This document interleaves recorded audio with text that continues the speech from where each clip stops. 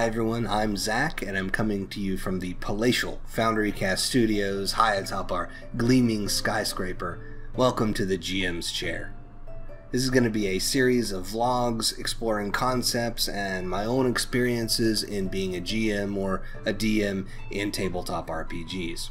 Now, as a GM, I'm always looking to get better, and one of the best ways I've found to improve my game is through learning from other GMs, hearing their experiences and getting insight from the way that they build character NPCs, put together plots, control the player party, things like that. I thought I might as well share my own experience as well, so that if you are a new or a long-time GM, hopefully maybe I can help you a little bit, or at the very least I can show you what not to do as a GM. If nothing else, hopefully this will give you some inspiration, spark some conversation and some introspection in your own mind.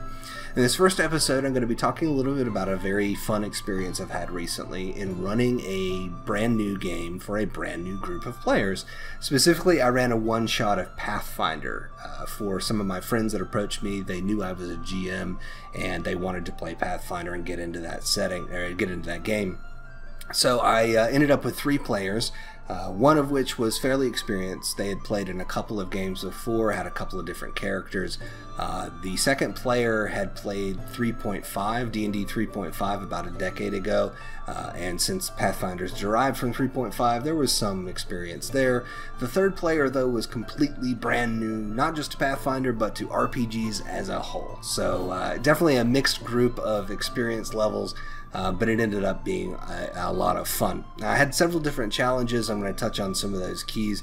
The first was one that I'll actually pursue in some other videos as well, and that is the adventure and the setting in which to play. The easiest thing, and in retrospect, it's the thing I should have done, is to use a pre-existing setting and a pre-existing adventure for this group. That takes a lot of the creative burden off of me as a DM. It allows me to focus more on the players, helping them learn the rules and get into character. However, I'm both stupid and ambitious, and that's a dangerous combination. It means that I decided not just to build my own adventure, but to build my own campaign setting from scratch. I'd had this idea for a couple of years of a campaign setting, and I decided this was as good a time as any to start putting it together. I'm happy with the way it ended up, but it's been a huge amount of work added to, and it delayed the start of the game a little bit more than I would have liked. So we started with creation of characters, and I had a couple of options here. I could have just straight up created characters for them to play, or even created a group of characters and allowed the players to pick and choose which one of those they wanted to play. And that has some advantages. You know, for a group of new players, it helps them not worry so much about the rules and helps them kind of jump into the game a little bit faster. If you have a player who might be a little shy or not as into the role-playing aspect of it, it helps them a little bit, and they might not be as good at coming up with a character concept. So giving them something to play is a little easier. It also means that the players would have had non-gimped characters. They would have been built correctly and ready to deal with any challenge I might have thrown to them. Although, where's the fun in that, right?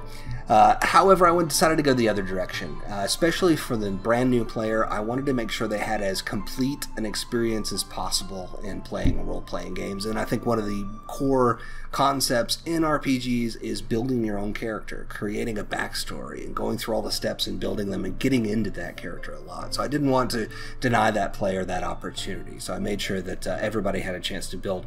We actually did this pre-game. Had a separate session where we all sat down and we were building characters together. And actually, from a world building standpoint, it was super helpful to have the chance to go through character concepts with them. Helped me explore the world I was building, and also, you know, helped me come up with a couple of unusual ideas I wouldn't have come up with before. So it helped my job as a world builder a little bit as well, creating those characters together. It also helped me start introducing at least some of the rules to them, some of the vocabulary, getting them familiar with what to expect. Something as simple as me saying, "Give me a perception check." You know, by building the character, putting ranks in, and explaining what those checks were. But before we started the game, we were ready to roll. But when the time came to actually play, I wanted to jump right in. I'm a big believer in learning by doing, and one of my biggest fears as a GM, especially with new players, is having them get bored. And I didn't want to sit there and explain rules out, because I know that's pretty boring for most people. I wanted them to jump right in have a chance to learn the rules as they go. So that presented a couple of issues. You know, the classic conundrum as a GM of railroading versus open world. You know, do I put them on rails? Do I start them somewhere? Do I have them hit specific concepts I want them to learn? Do I have them move towards a goal exactly and get the exact experience I want them to have? Or do I plop them into an open world, give them the agency as a player to make the decisions they want? I think that's really important as a player, that you learn that you can do different things if you want to. You can explore the world in the way that you want. So there's advantages and disadvantages of both styles of GMing, and I think, you know, as a good GM, you're going to do both at different times, depending on the setting, the players, the group, the time in the game, all those kinds of things. In this case, though, with a brand new group of players, and with brand new players to RPGs, I felt like I should go kind of the railroading side of things, not to an extreme, but to guide them a little bit more. And in fact, I actually took that literally. The game that we ran was set on a train, so they were literally on rails. But that's train setting is very in keeping with the way that I tend to GM, and that is, I set a clear start point and I create sort of highlights, key moments that I want to try and reach, and then an end goal at the end. And my goal as a GM is to allow the player's agency to reach those key points however they want to reach them, and eventually reach the goal. Again, however they want to get there, I just want them to get there. And if they skip one of the key points, so be it. But that's sort of my style as GMing, and so putting them on this train setting really helped in that way. We started out very simply, gave them plenty of time to RP, to get together, to explore their characters, start getting used to talking in character, introduce one another, gel as a party, and then as soon as I felt like they were starting to gel, I kicked them very quickly into a combat scenario. A very simple, very straightforward, very easy combat scenario, but by the end of that encounter, so about maybe an hour and a half into the game, they had, you know, made most of the roles they were going to need. They'd explored most of the rules that they were going to need to start really getting into Pathfinder. And at that point, I was able to kind of open things up and really let them pursue the goals that I had put in place. And for the most part, the players understood those goals and pursued them. But what was interesting is, of course, as we always say, no good plan survives contact with a player party. So they went about those goals in ways that I didn't expect, and meant that there was, you know, on-the-fly improvisation on my part as a GM, which led to some really fun moments. In the end, we got to where we wanted to be. You know, they befriended an NPC who then died in combat tragically, and so there was emotional moments. They started unraveling a mystery. They, for the most part, defeated the bad guys at the end. So the adventure as a whole went really well.